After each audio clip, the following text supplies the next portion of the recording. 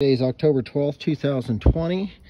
We are showing the correct way a technician should do a carbon monoxide check within a home. We're not actually doing one today. I just want to show you how they should do it prior to entering your home. Normally the technician will have a smaller version of something like this that does carbon monoxide detection, and 99% of the time it goes off instantly and everybody freaks out. This one obviously is different. This is actually a combustion analyzer. This is how we set the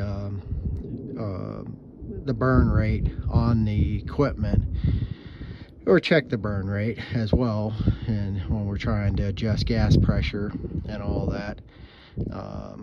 We're not doing that today. We're actually here at this one trying to figure out why it melted the condensate tray for the AC.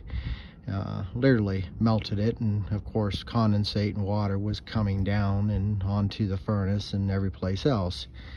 There was a picture of that on the Facebook page, I think. But anyway, never let anybody bring in a piece of electronic equipment that's testing something as far as indoor air quality of any type, carbon monoxide, carbon dioxide, radon, whatever, unless they prove to you that it's actually working properly, you know, before entering the home. And so they should, you know, turn it on outside and go, yep, see here, I've got a machine that, you know, it's good, it's gone, it's correct. And before they try to scare you into buying new equipment that normally 99% of the time you don't need.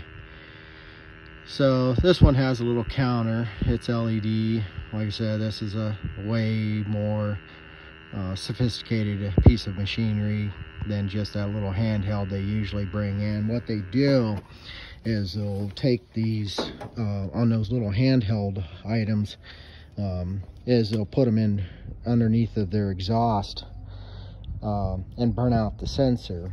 And with it not being LED, you never know if it's working correctly or not, versus like on this one, you know, it's showing the, you know, the CO, you know, the parts per million, that it's good.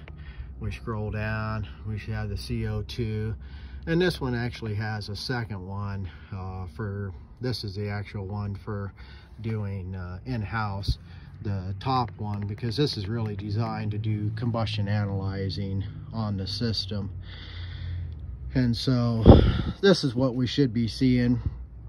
Normally it's, you know, technically we're supposed to have 21% oxygen, but I have never gotten that reading from all the pollution within the air. But these should all be zero. There shouldn't be anything.